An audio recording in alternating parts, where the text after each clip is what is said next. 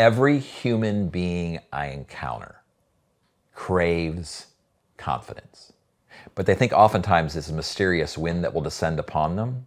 It's not. Confidence is a result of a series of choices.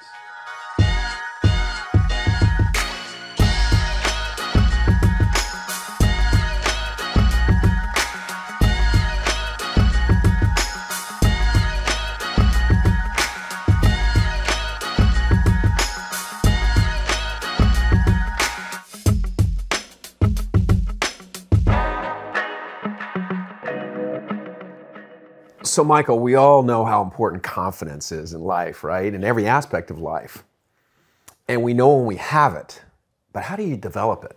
Yeah, it's great. I'm so excited about this particular conversation with you, Jack and Paul, because it is the #1 topic that when someone reaches out to me, they ask to talk about.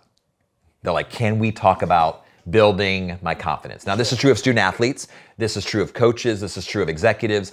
Everybody wants confidence, as though it's something to be discovered.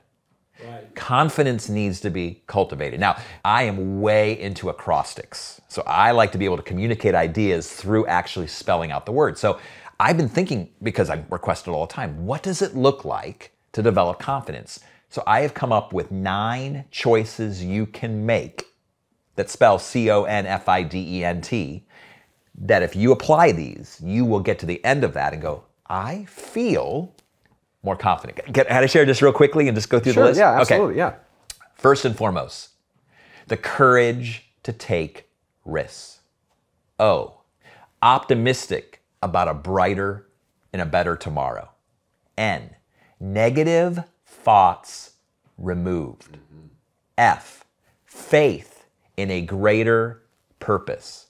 I, identity separate from accomplishment. D, doing the work.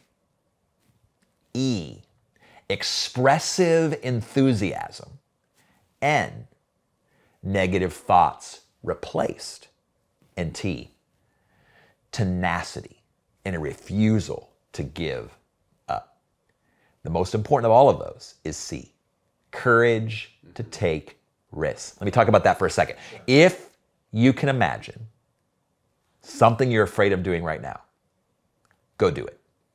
The thing that you're afraid of doing right now, do it. That conversation, that initiative, that whatever, do it. Because the more we actually take risks, our confidence grows. But see, here's the problem. You said it.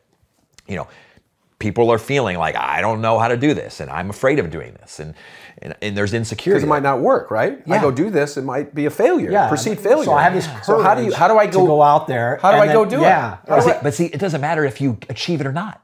See, the best example I like to use, particularly with young athletes, is like, think of that person you really want to ask out. Yep.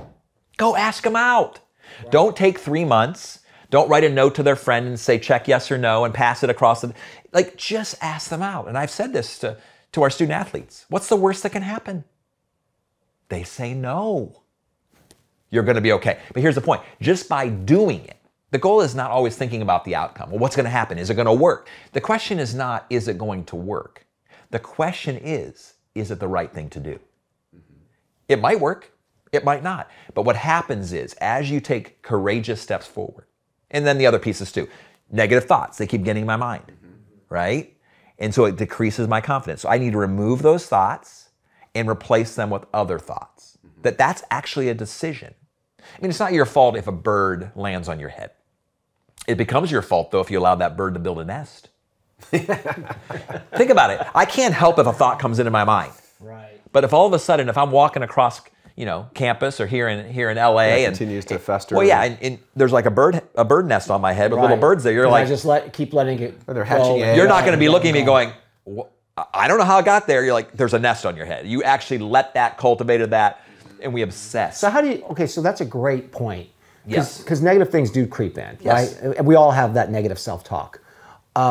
When that comes in, how would you counsel somebody to remove it? Yeah. So you remove it by simply identifying it, saying it's here. Mm-hmm. It's a thought from the outside.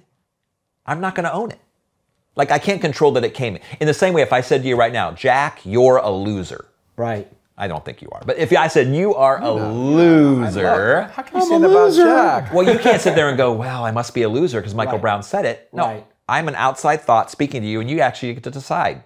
Do I embrace that or do I push it out? So that's why I said in many ways, the two ends in confident is one, negative thoughts removed, but then you have to replace. If you leave a vacuum, it's going to fill back in. So you actually have to tell yourself, what is actually true of me? Yeah. It's all about truthfulness, speaking the truth to yourself, and not hype. You know, we talk a lot about in sports, you know, you're my hype man. And no, I'm not going to tell an athlete what is not true. I'm not going to say to a student athlete, you're the most extraordinary basketball player I have ever met. Not true. Right. But what I can say to them is, you're enough. Right. You have what it takes. Right. You put in the work, and you are an extraordinary human being. Let's go back to me being a loser. I get. No, we don't need to talk about that. You want to talk about that? Yeah, no, I have a serious question. Okay. So I think a lot, I really do. I think a lot of young people, they're so worried about what their peers think of them. Right. Mm-hmm. So what you know, I'm at an age where if you think I'm a loser, I've already developed enough of a sense of self that I can take it or leave it. It doesn't really matter. I already have my self-perception of who I am. But if I'm 17 years old, I do worry often that this guy and that one and she and he and they might think I'm a loser. How do you counsel young people to not worry so much about what their peers think about them? Well, again, if I say to a young person, stop worrying about what other people think of you. Stop comparing yourself. Stop. If I just keep saying stop, that's not going to do the work. Right. The work is I'm going to help them develop their identity. Because again, the I in confident is identity separated from performance. So I'm going to actually say, and I talk a lot about in my world, I've conceptualized the 4 seasons of a person's life. Mm-hmm. Identity, investigation, influence, and inspiration. Those first 20 years is all about identity. Feeling good in your own skin, liking who you are. So part of that work is actually saying, this is who you are. This is who you're becoming. These are the qualities and characteristics that are true of you. If you are actually developing your identity, and that's another conversation for another time, actually identity development is not something that happens by accident. It's actually can be an intentional work, intentional choices, that as you develop your identity, when that thought comes, it bounces off. Right. Versus always thinking, I got to get rid of it. It literally, as you do the work, it's similar to practice. Let's talk about sports. If you put in the work and you practice and you practice and you practice and you practice, the game is where it just you execute it naturally. So if I'm reflecting on what kind of identity I have and want to become, if I think about things, I want to become a good person, I want to treat people well, and I start to do those things and I start to see myself in that way, and then when you tell me I'm a loser, I don't feel like a loser because I know deep down I'm a very good person, I'm giving to other folks, and so that becomes my identity, and then what your opinion of me doesn't matter as much. That's correct. Is that am I on the right track? No, with I think you're right, because you're actually proactively building the identity versus always trying to make sure nothing gets in that's going to disrupt me. You're actually doing the work of building the thing, right, as opposed to always protect, make sure. So that's how I think about that. I would also say this: it's interesting. There's some really unique research out there right now on confidence that describes the connection and correlates the connection between honoring your commitments and feeling confident.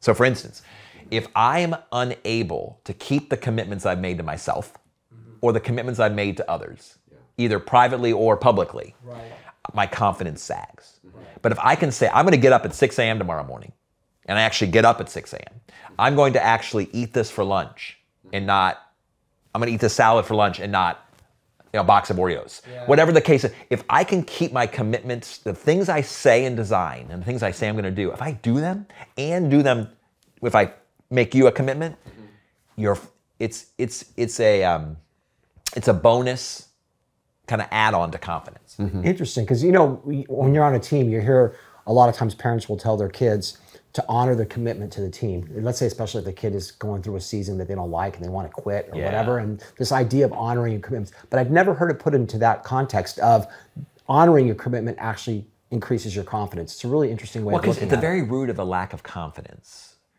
at the very root and the core of a poor self-image is this belief that I don't have what it takes, that I'm actually not significant, that the things I do don't make a difference, that I'm actually not strong, that my choices cannot change things, that I can't keep my commitments, right? That I can actually choose my way into change. Those ideas, when you believe them to be true, you're going to lack confidence. Right.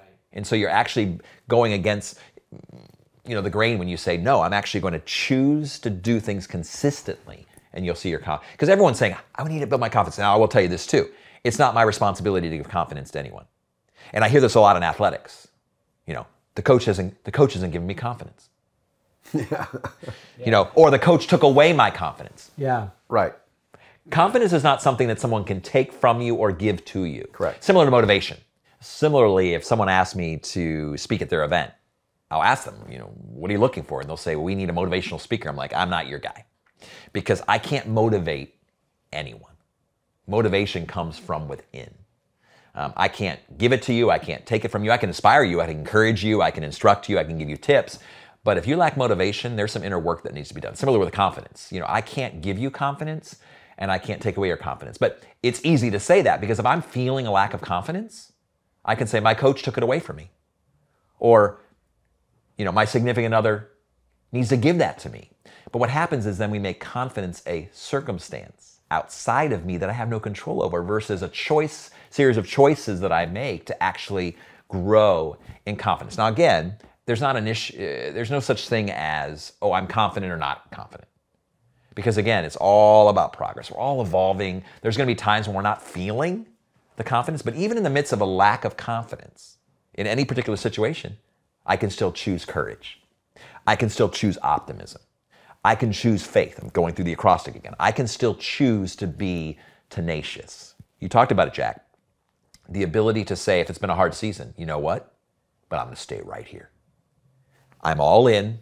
It's been hard, but I'm choosing to stay here because that was the commitment I made. Because that's the tie, if I can wrap us up. If you learn to honor your commitments and not see confidence as something outside of you, but a series of choices to actually cultivate something inside of you, then you will experience, I think, true confidence. Hey, Paul. Yeah. This is the part where we're supposed to tell people to like and subscribe to our YouTube channel. Okay, will you please do that then? I mean, Yeah. if you enjoy it, Yeah. please do. And if you don't, do it anyways, because we need your help. We do. Also, we have a website called GameChangeNation.com. Just go there and subscribe and you'll get tons of free content. And what we're really trying to do is create a community of people that love sports. Yep.